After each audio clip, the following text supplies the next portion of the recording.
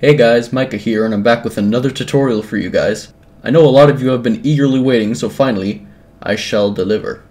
Now what I have for you guys here today is a walk cycle tutorial. Now you might be thinking, Micah, you jumped straight from importing worlds to walk cycles? That's too hard! Well, that's where you'd be wrong. Making a basic walk cycle like this one is actually very easy. When I got my walk down, I was surprised how easily and fast I could make a really nice, smooth looking walk cycle. The walk you see right here only took me 20 minutes. I could typically do one in about 7 to 10 minutes, but I had to slow things down for tutorial's sake. So I'm going to be showing you how to animate your own walk cycle just like this one. And without further ado, let's get started. So the first thing you're going to want to do is make sure that the timeline is set to 0 at the start. Because if you have it at 1 and don't realize it, you could possibly mess something up and ruin the whole walk cycle loop.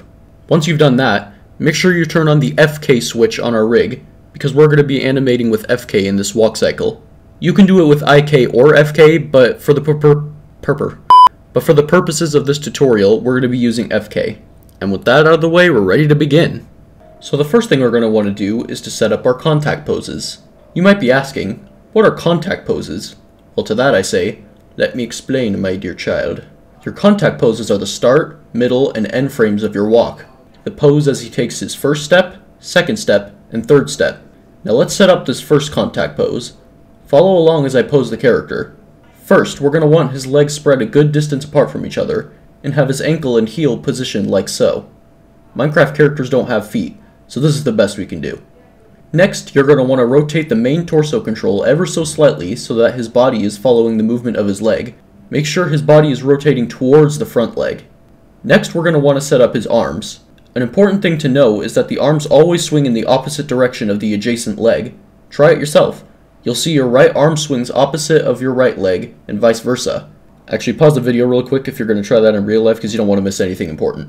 Next up is the forearms.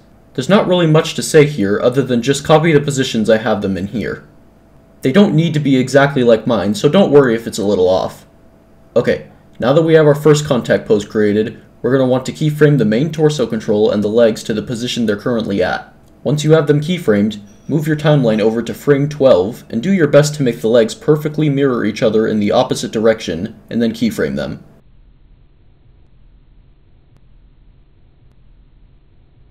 The reason we're setting them to frame 12 is I found that about 12 frames per step just looks like a good speed when it's done and animated. Now it's important that the legs are nearly in the exact same position as the opposite leg. Doing this accurately will prevent foot sliding, which is distracting on an animation.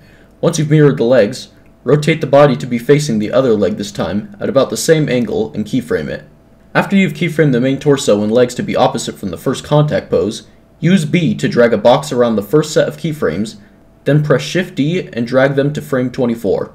Now if you set your timeline to end at frame 23 and play the animation, you'll see that we have a perfectly seamless loop. But as you can also see, the feet are just shuffling back and forth, and we'll fix this in a second, but right now, we're going to set up the arms for their loop. So what we're going to do is, select his upper right arm, move your timeline to frame 12, and then try and mirror the position of the opposite arm as best as possible. Don't worry about the lower arm controls yet, we'll get to that later. Now select his left arm, and move it backwards to the same position the right arm was at before, and keyframe it. Good job! The basic building blocks for our walk is done. Get it? Building blocks, because Minecraft. What we're going to do now is make the character bob up and down with each step. This is an important step a lot of beginners have trouble with, or just completely forget to add. Adding a bobbing motion will really help give your walk believability. So what we're going to do is go 3 frames in from the start frame, and slightly lower his body, and keyframe it. Make sure not to lower it too much, or it'll look weird once it's done. Next, move the timeline 4 frames behind the middle keyframe, so frame 8 specifically, and then move him slightly up and keyframe it. Again, make sure not to move it too high up or it'll cause leg snapping afterwards. Then just do the same thing for the second step. Move 3 frames in, frame 15, drag him down slightly, move 4 frames from the end, frame 20, and move him upward slightly. Now when we play our animation, you'll see we have a nice bobbing motion to help give a sense of weight to our character. Now we're going to fix the legs so the character is taking actual steps rather than just shuffling. Switch to the side view by hitting 3 on the number pad. Before we start fixing the leg, we're going to first want to make the footsteps linear to avoid foot sliding. So open up the graph editor with the right leg selected, and you should see a bunch of up and down lines. That big green slope is what we're going to edit. So to make this step linear, right-click the dot at the start of the slope to select it, then press T, then select linear, and bada bing bada boom, that's it. Now select the left leg, and instead you'll see a bump instead of a slope this time. Select the point at the top of the bump, and click T and select linear. Now that that's done, we're ready to fix up the legs. The first step to fixing up the legs is having his foot hit the ground. So move the timeline in by 2 frames, and with the leg selected, hit Alt-R to set the leg to its original flat rotation.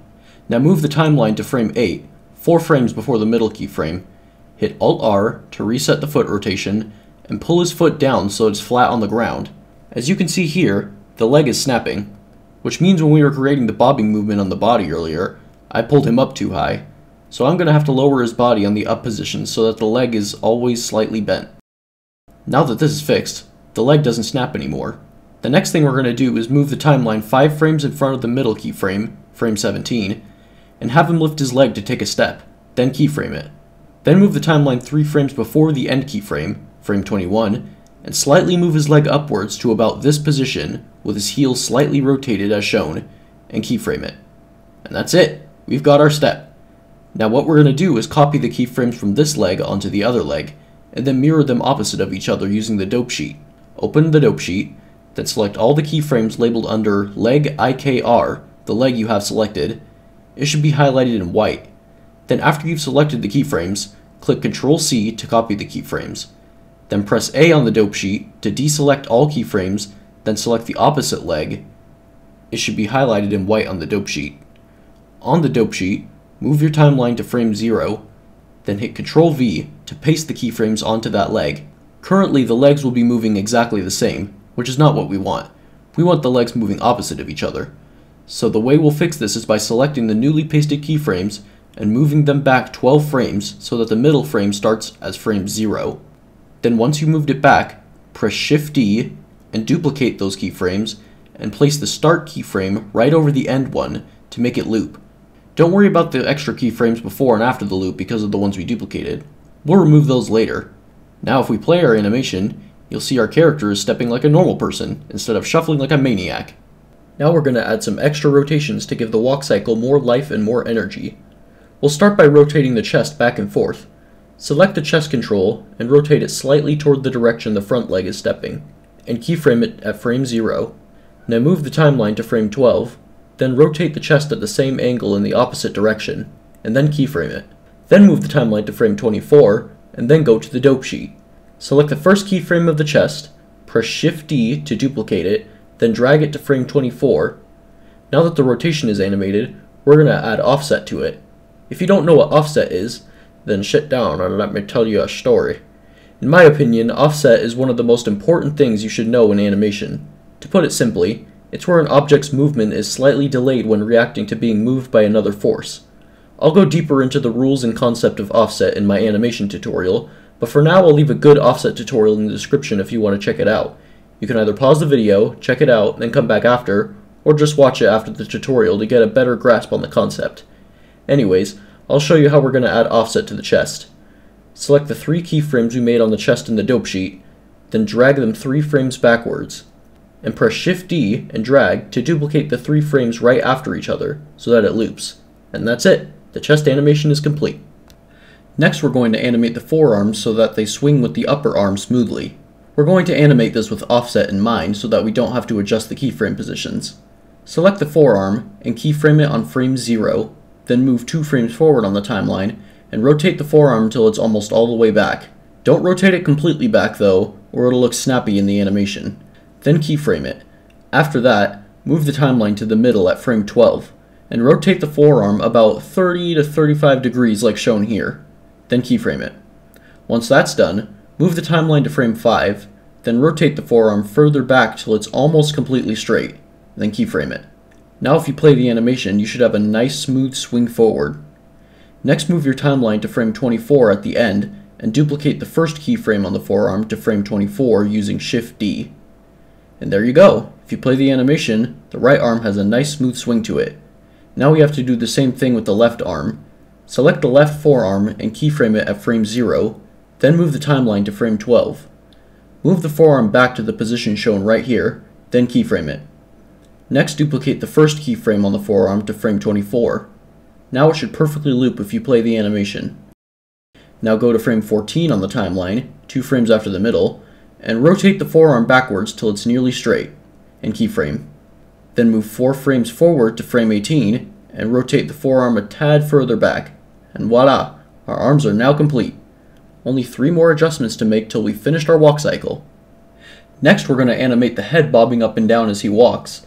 This part is really easy. Select the head, and when the body is on the down position, rotate the head downwards very slightly.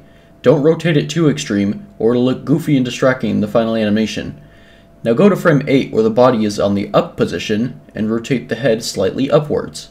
Then keyframe it. Now move to frame 15, where the body moves down again, and use Shift D to duplicate the first head movement rotated downwards to frame 15. Then go to frame 20, where the body goes up again, and duplicate the up head position from before onto frame 20. Then duplicate the first keyframe, and move it 7 frames ahead of the last keyframe on the head. Then grab the keyframe on frame 23, duplicate it, and drag it 7 frames before the first keyframe on the head. Now we're going to add our offset. Press B and select all the head keyframes, and move them forward 6 frames so that the starting keyframe is at frame 6. Now the head is complete. Play the animation and check if it's bobbing normally. If it seems to bob too much or too little, go back and correct your keyframes and continue the tutorial when you're ready.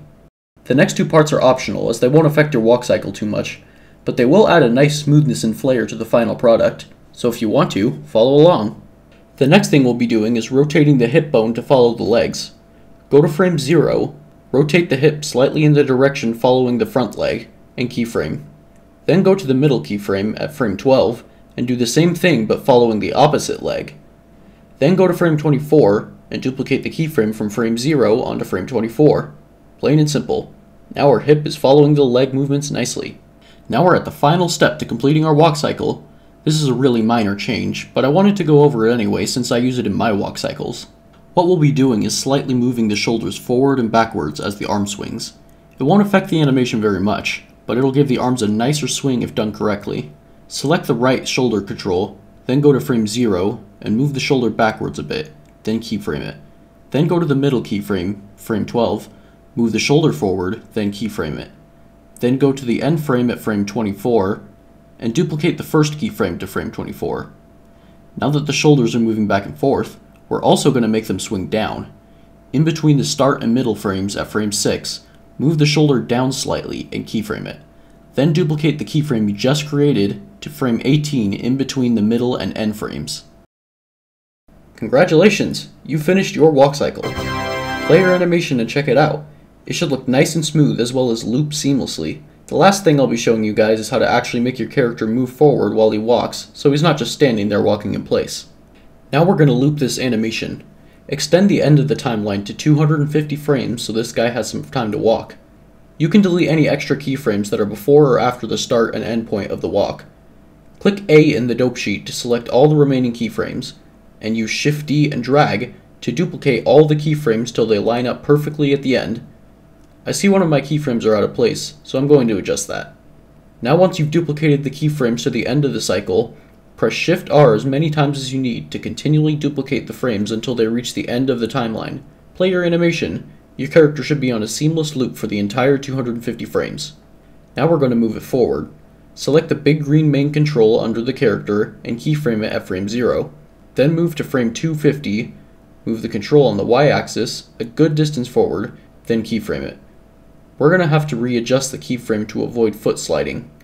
Let's check if there's any foot sliding.